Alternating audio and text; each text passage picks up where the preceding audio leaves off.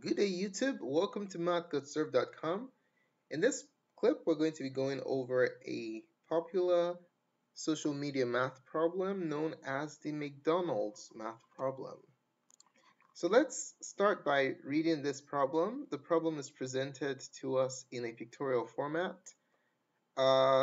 Drink plus drink plus drink equals 30. A drink plus a burger equals 20. A burger plus two fries equals 9. And then a burger plus a fry times a drink equals what? So we have to figure out what the resulting number is in the fourth equation. Now this problem is a good review for setting up and solving systems of equations. There's also a good review on order of operations, executing that. Please excuse my dear Aunt Sally is a good acronym that most individuals use to evaluate order of operation expressions. So what we're going to do first is translate this pictorial problem into an algebraic system of equations, and then we'll go ahead and solve it. All right? So when you're solving a system of equations presented in either pictorial or text format, the first thing you want to do before generating your equations is declaring your variables. It's a good practice because it helps you and your reader understand what each variable represents. So let's go ahead and do that. We have only four unknowns here. Three unknowns, and we're going to represent them with the appropriate variables. So let D be drinks, be a drink. Let B represent a burger. And then F, let that be fries. Okay, so let's go ahead and translate this into a system of equations. So to help us stay organized, let's enumerate each equation. This is equation 1. This is equation 2. This is equation 3. And this right here is equation 4.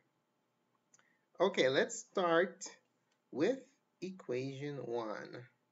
Can you see what equation 1 is going to be using this variable here, D? We have drink plus drink plus drink equals 30, so we're going to write it as D plus D plus D equals 30.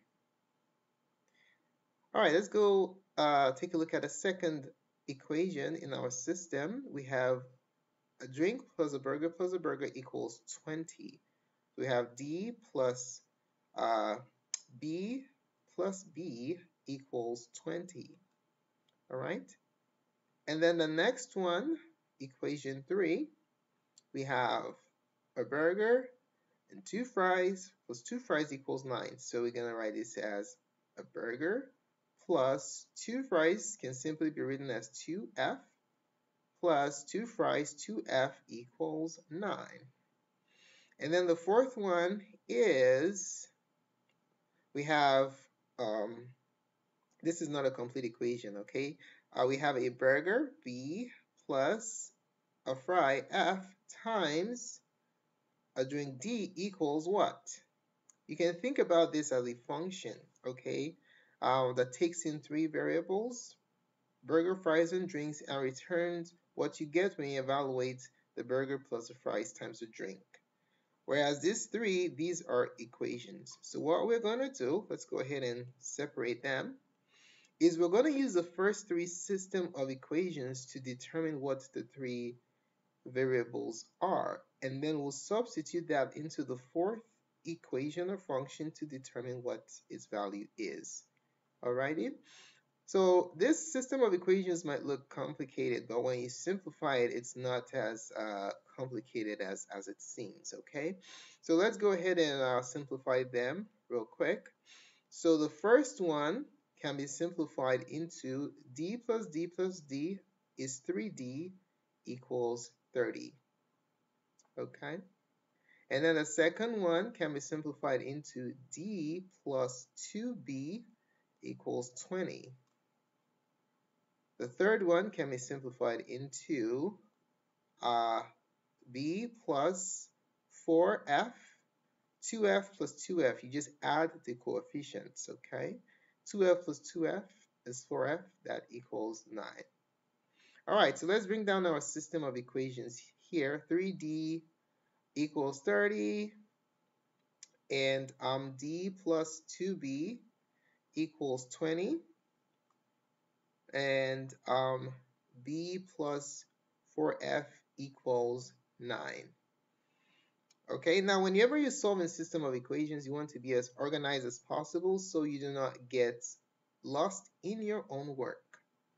Now, when can you solve an equation? If you have one equation, you can have a maximum number of one unknown, or else you have an infinite number of solutions. Okay, so since we do not know any of our variables, all of them are unknowns, the only equation that can help us find out what a variable is, one unknown, is the equation that has only one unknown. The more solutions that we have, then the more equations we can solve because our number of unknowns are reducing. So take a look at these three equations we have right here, 1, 2, and 3. Which one has only one unknown? It's equation number 1, okay?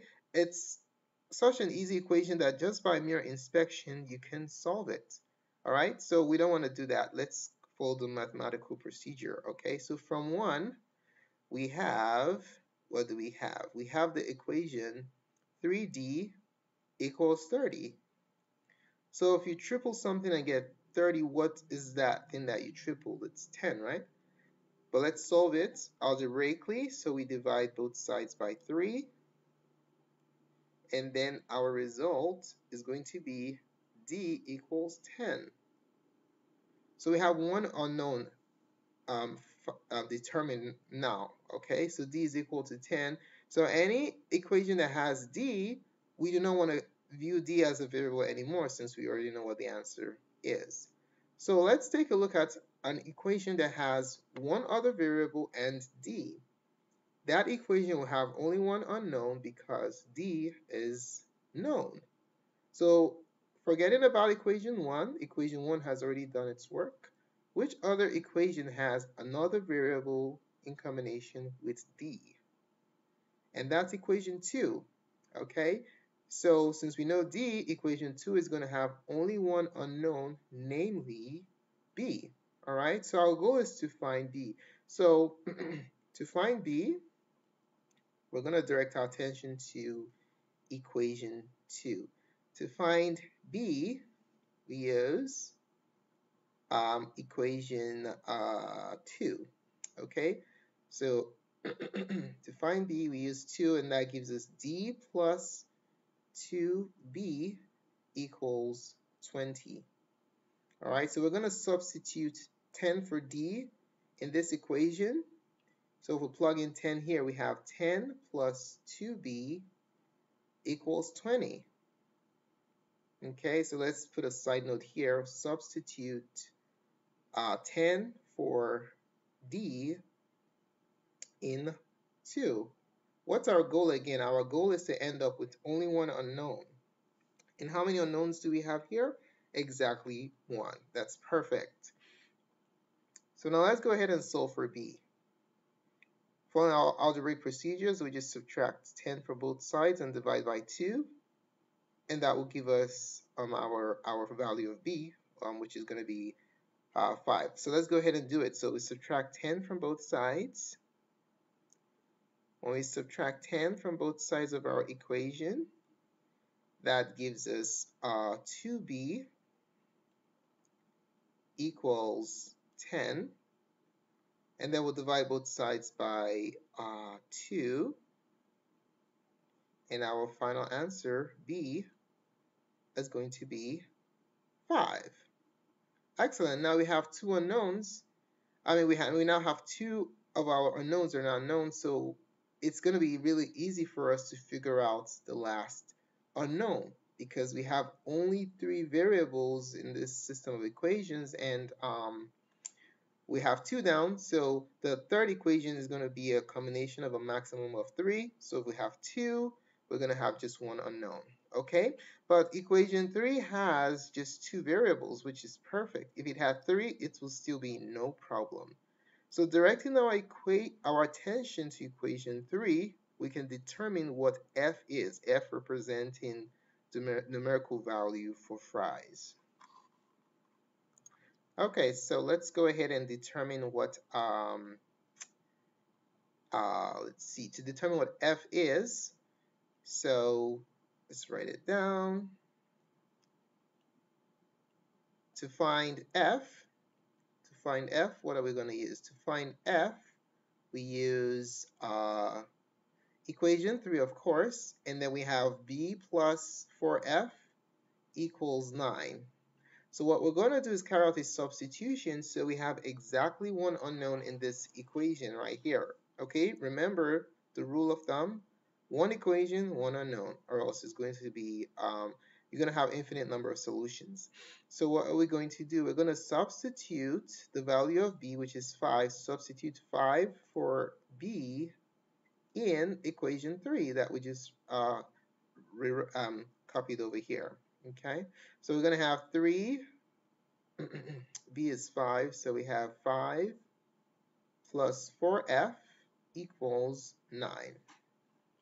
So what we're going to do now is simply subtract 5 from both sides, divide by 4, that will give us our f value. Okay, so subtract 5 from both sides, that yields 4f equals 4. Then we divide both sides by 4, and we have our final answer. F is equal to 1. Okay, so let's organize our results. D, the drink represents the numerical value 10. B represents the numerical value 5. And F represents the numerical value of 1. Okay, now let's go to equation 4. Equation 4 is kind of like a function, as I indicated earlier, is a function in 3 variables. So if I want to write it as a function of burgers, fries, and drink, what this function does is as follows. The function adds the numerical value of a burger to the product of the numerical value of fries and drink. That's what this function does. Okay, so what we're going to do is plug in these values into this function and see what the result is going to be. Okay, so what is f of b is 5, f is 1, d is 10? What is that going to be? It's going to be 5 plus 1 times 10. All right? So now you have to use your order of operations. Don't get tempted to simplify this expression by going from left to right. There's a hierarchy in carrying out operations. Okay? So what is that? Please excuse my dear aunt. Oh, wait, I didn't write it correctly. I'll write it again. So it's please excuse my dear Aunt Sally. Okay, so what this tells you is that you do the parenthesis first, exponents next, multiply and divide are in the same hierarchy. You do this from left to right. Okay, you do all your multiplication and divisions from left to right. And then the last thing you'll do is adding and subtracting from left to right.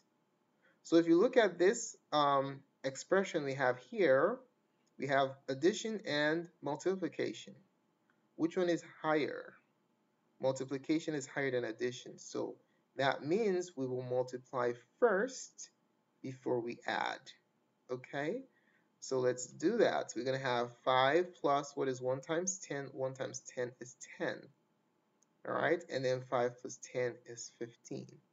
So that is the answer to the popular McDonald's math problem. Okay? So that unknown value right there is equal to 15. Thanks so much for taking the time to watch this presentation. If you have any comments or questions about the content we just went over, just place your questions in the comment section below, and we'll be more than glad to respond. If you found the contents of this tutorial helpful in your study of systems of equations or order of operations, do give us a thumbs up. Your positive feedback is very valuable to us. Do subscribe to our channel for updates to math tutorials that we constantly update to our YouTube page. Other great content can be found on mathgotserved.com. Thanks again for watching and have a wonderful day. Goodbye.